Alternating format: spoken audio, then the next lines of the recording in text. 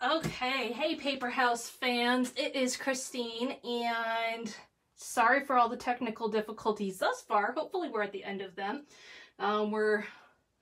As always seems to happen when I do a live, we're battling a storm outside, so we're going to do the best we can and hope it works.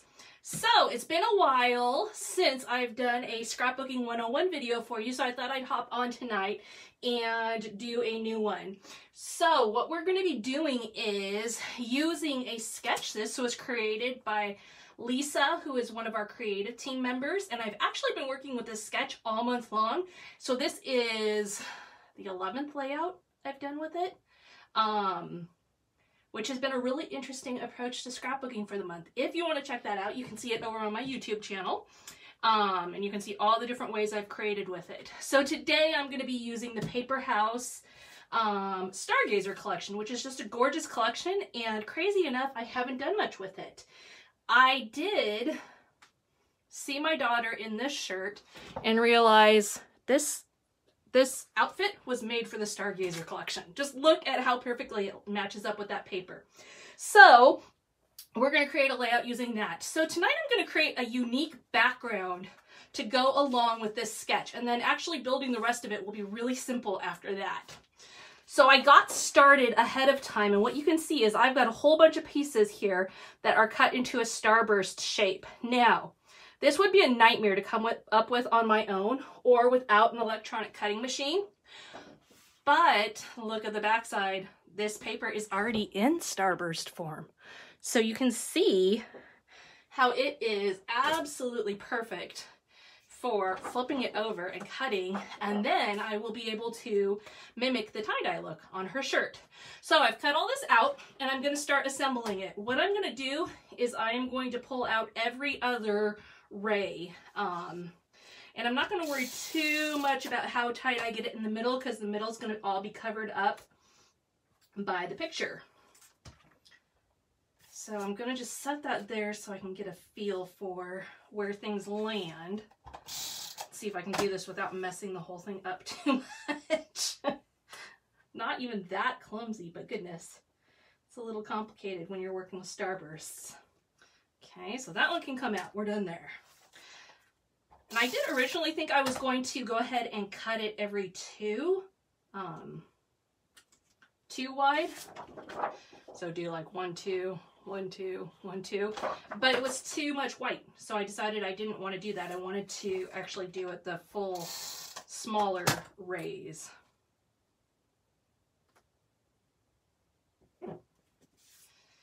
Okay, so you can see this is a little bit tedious, but I think in the end you're going to see like it's totally worth it.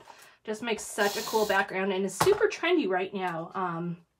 As with all things in paper crafting, the trends come and go. And so it's kind of fun when something like this comes back around, because it's just a fun style to play in. Like I said, this is the Stargazer collection, which came out about a year and a half ago, approximately.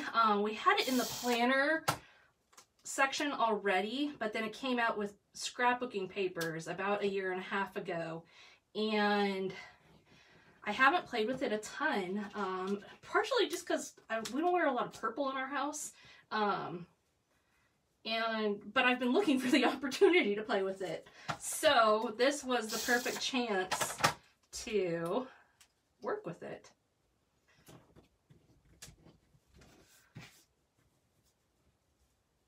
I'd love to hear who else is scrapbooking this Friday night. I know here in Ohio, we are beginning to get the remnants of Hurricane Laura. So we've got a big stormy mess outside. So I think despite high school football supposed to be starting, it might not be starting so well tonight. So a lot of people are probably home and hanging out a little bit more than originally expected for a late August evening. Around here, most of our schools are back in session. I don't know how many of you are back in session, or are you hybrid, or what's your situation? I'd love to hear that down below too, because we are always curious where people are at here at Paper House because we're all spread out too. Across the country, we've got our creative team from all over the country and all over the coasts, everything. As well as our headquarters in New York in the Hudson Valley. And then, like I said, I'm in Ohio. So we've got a different setup, I think, for most of the country right now. I do know that lots more of you have been scrapbooking lately. We've definitely picked up on that, and that is fun to know. Now, yes, this has taken a while, but you can see too, it's not taking an incredible amount of time for creating a cool background, and you can see it already coming together really nicely. I'm hoping that I have the right number of rays here and they don't go, that I don't have an odd number. It's the only thing I'm not sure about at the moment. We'll see how it turns out. And if I do, I'll readjust accordingly. The other day I was actually looking for a paper that had a sunburst on it. So it's kind of funny that I ended up finding this one kind of by accident as I was looking at this collection tonight.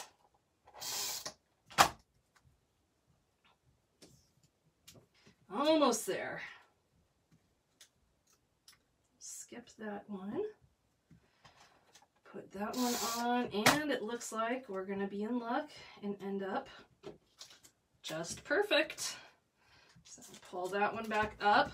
Okay, so you can see really cool background with very minimal work. Literally just took this paper, cut it, flipped it over.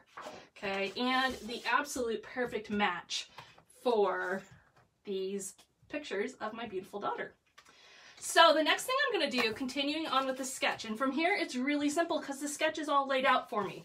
So I am going to bring in a couple solid color cardstocks. At this point you've got so many patterns, or so much of a pattern going on, you don't want to add in another layer of patterns because it's just going to be too much. So I'm going to layer these pictures onto this purple cardstock. And kind of try and center them.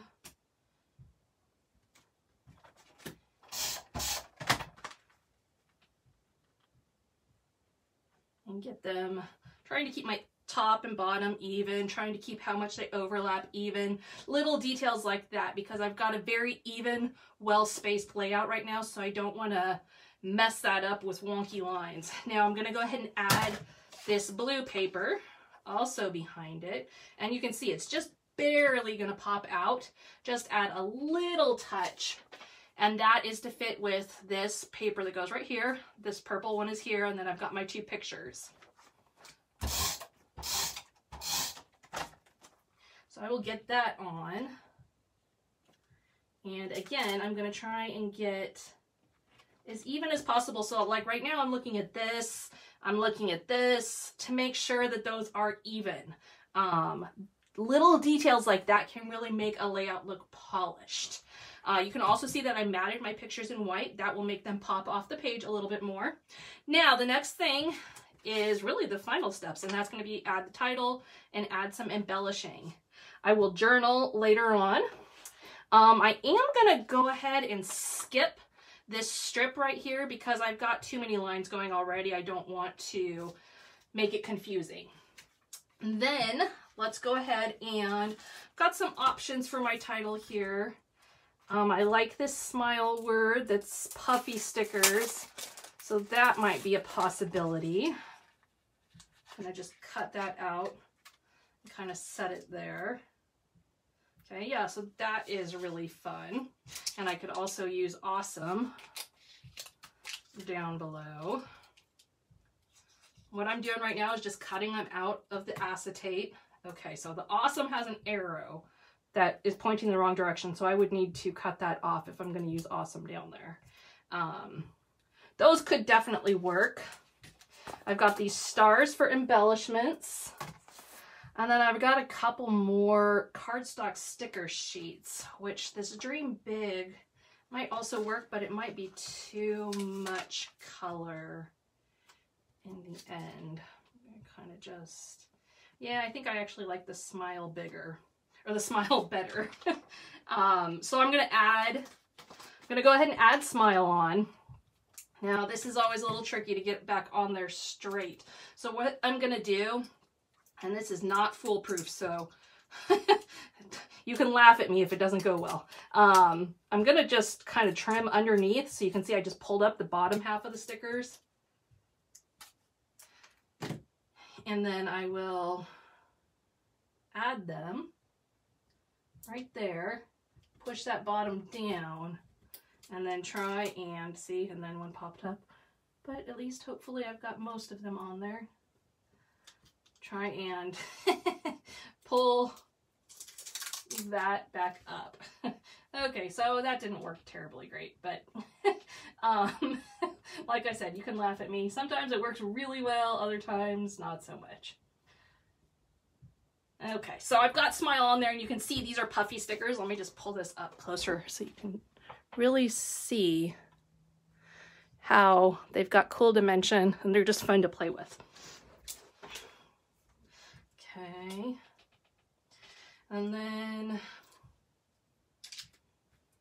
I'm gonna go ahead and I'm gonna just cut off that arrow. I'm gonna cut it off right at the bottom of the E.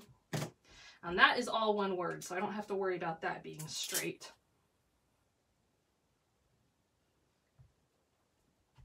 And I will just add that right on there. Now I am using some dotted cardstock, so it is giving me some good lines to follow as well. Okay. And if I'm not seeing your comments, I will come back and comment at the end of the video, just so you know I'm knee deep in the creating, so I don't always see the comments as they come up. So the final step really is just to add some embellishments. Now you can see I've already got a really fun, clean and simple layout. So I'm gonna pull some of these stars out.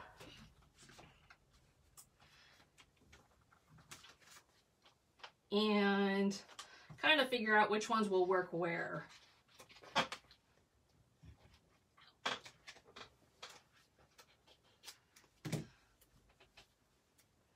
Okay, you can see with the gold foil outline on these, they will work really nicely to pop off, and I will also probably put some of them up more with some 3D stickers.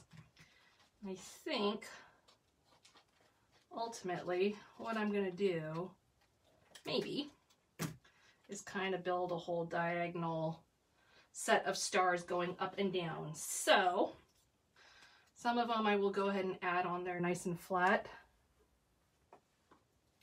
Oh, and you know what? I never actually secured this on there. Better do that.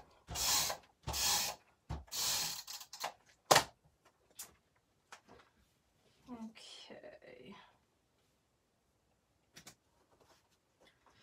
Okay, so now, if I wanted to add some dimension to these, I would go ahead and just pull out some 3D foam squares.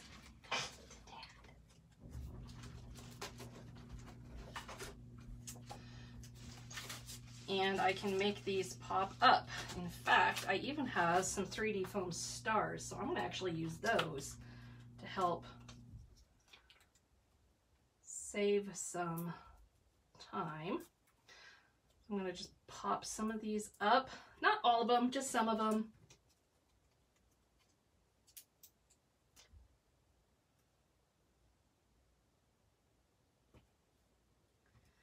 And then it's a matter of figuring out design-wise where they look the very best.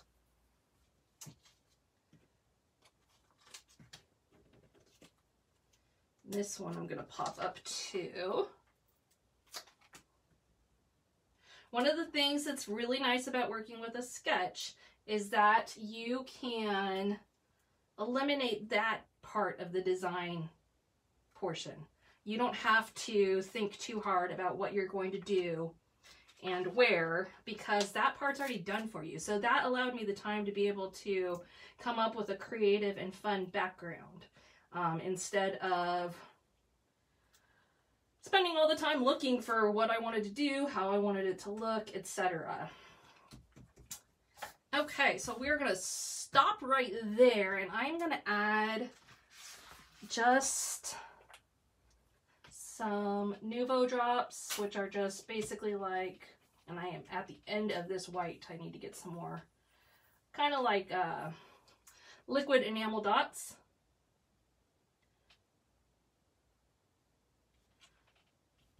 Add those, especially in the purple part, and just as a highlight to what I've already got going on. This is just a simple way to add some texture.